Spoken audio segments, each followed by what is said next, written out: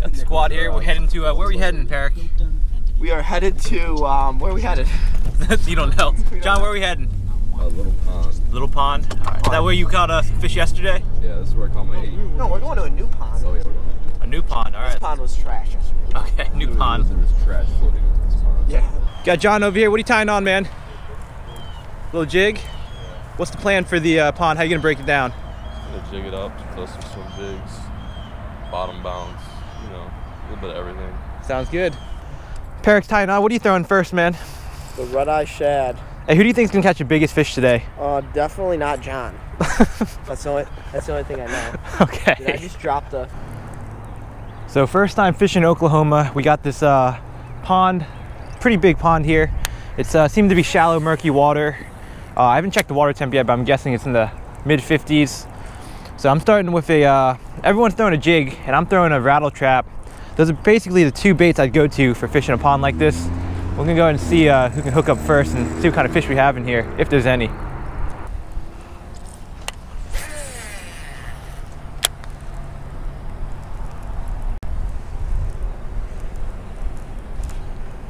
There's one. Fish on! It's a good one. Good fish. First fish in Oklahoma. Good fish right here. Hit that 1/4 ounce lipless crankbait. It's a big fish. It's a good fish right here.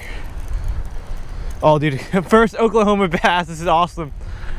Just fishing shallow against those rocks. Oh, it's a good fish. What is this? Oh yeah, it's a big fish. That's what I'm talking about.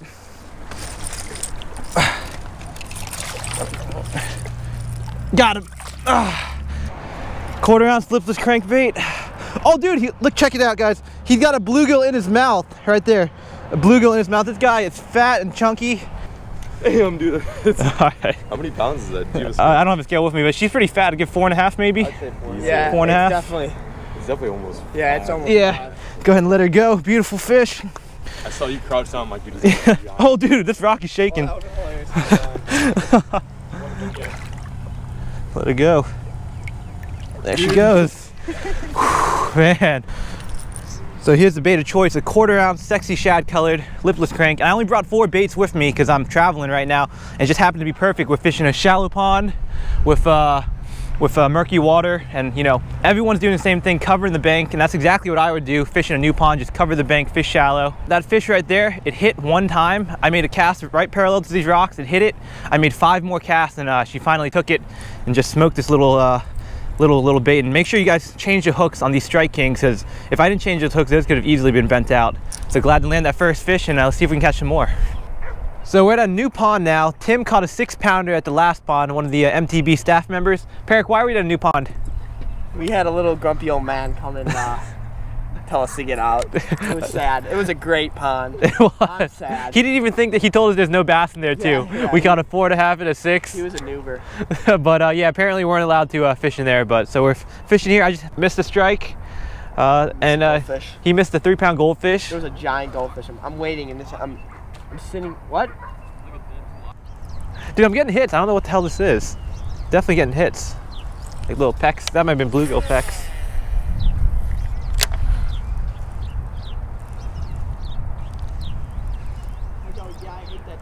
Dude, every cast I'm getting hits. I don't know what's going on here. It's weird. No. Yeah, I got him. Got him. I kept getting hits. Finally, I told you, dude, it's a little bass. I got 5 strikes in a row. Finally hook him up. Oh, it's a little guy. Yeah, he's fighting though. We'll take it. Yeah, the trap's still going strong. Not bad, yeah.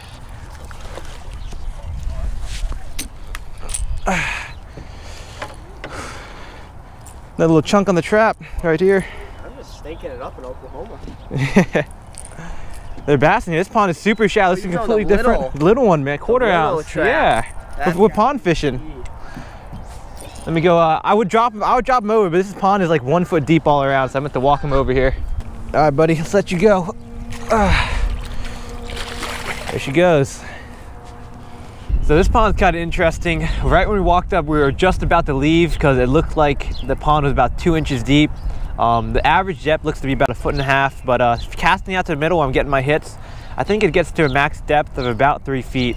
So it's not an ideal pond. There's probably no giants here. It's a public park, so we might have to go keep pond hopping and look for the next spot. Where'd that hit? Way out in the middle, Rob? Get in there, man. Oh, she's good. There she goes. Ross hooks up. Show us what you're using, man. Dude, I'm coming back with a vengeance right now. What are you throwing? I'm throwing spot remover with I just bit off about half a Senko there. Nice job. And it does the job in these little ponds out here. Yeah, looking good. You know, this pond was looking debatable with the shallow depth, but debating leaving, and the next thing we know, boom. it's on like donkey count. Gonna do some more pond hopping, getting close to the expo, make our way. And Peric, why is there a bait on your behind? This is my tackle box for the day. That's your tackle box for the day? Yeah. Good luck with You were gonna sit in the car and not know that was there. Hold on, wait, I got it. Dude, the struggle. Hold on. This one keeps your baits all nice and untangled, and you're set. Hey, whatever floats your boat, man. We're trying to get to pond number 3, and over there is AP Bass, and he's asking some random dude if we can walk through their backyard to get to the lake. We'll see how he does. All right, Peric's coming back after 5 minutes. That one good? That's like a private lake that somebody owns, but she said we could fish all those under her name. And she said, Oh! Really? yeah, she said her last name Thompson, and she just takes one. Peric. What? Yeah. Peric, right here, man. Coming through for us, working it. How do we get there? That is what I'm talking about, man. How do we Alright, get there, though? so we don't get to fish the main lake, but we get to fish all these other ponds that are around here. It's gonna be money. Let's go.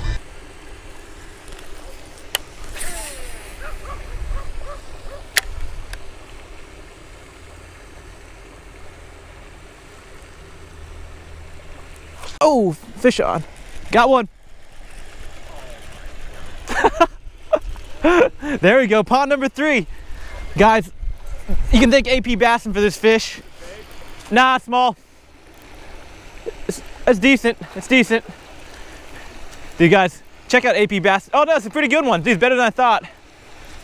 On the lipless crank.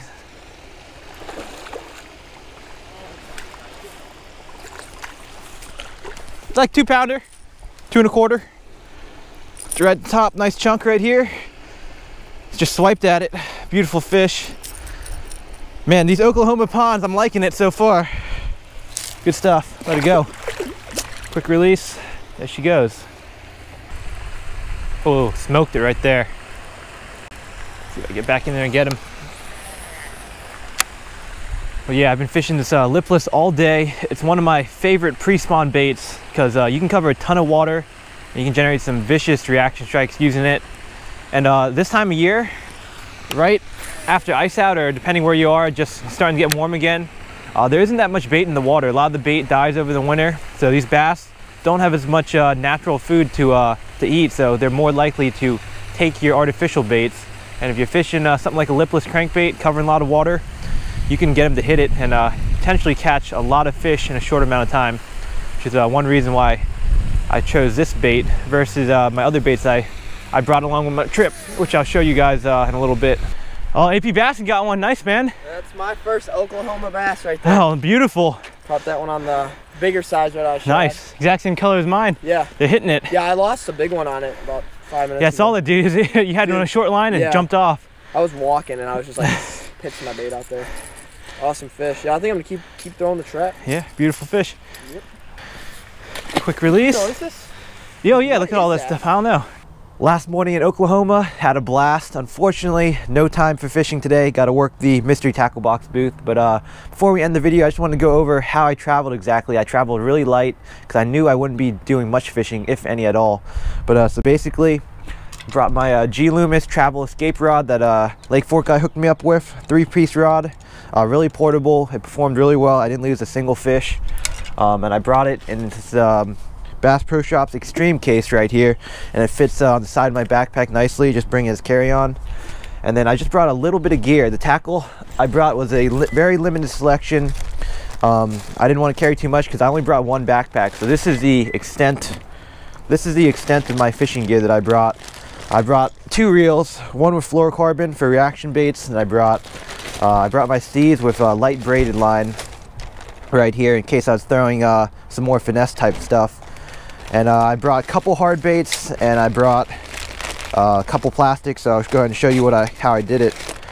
So I brought some trick worms, Zoom trick worms, and Zoom finesse worms. and rigged them up on some shaky heads right here. Those are always some of my go-tos, my favorite color. You can pretty much use them anywhere around the country, I would bet. But it seemed like the bite was a reaction type bite, so that's why I had these guys right here, which did really well. I brought a couple hard baits, and in order to carry them, travel with them safely, and keep them compact, I put these little hook bonnets on them, so I'm not hooking myself. I brought, let's see, 3 jerk baits, a mega bass, and 2 lucky crafts and shad patterns, because I thought maybe I'd be fishing Grand Lake, possibly, but I ended up not doing that. Then I brought lipless crankbaits, which, as you know, is one of my favorite springtime baits. Had this chrome one right here that I lent to John, and it looks like he did a good number on it right there, bumping into the rocks and stuff. That's all good though. Then I got my bait of choice for the trip, this 1/4 ounce trap right here. And one key thing you guys want to bring, so I hardly brought any tackle, but if you're going to bring tackle, make sure you bring some clippers, okay? So you can cut your line.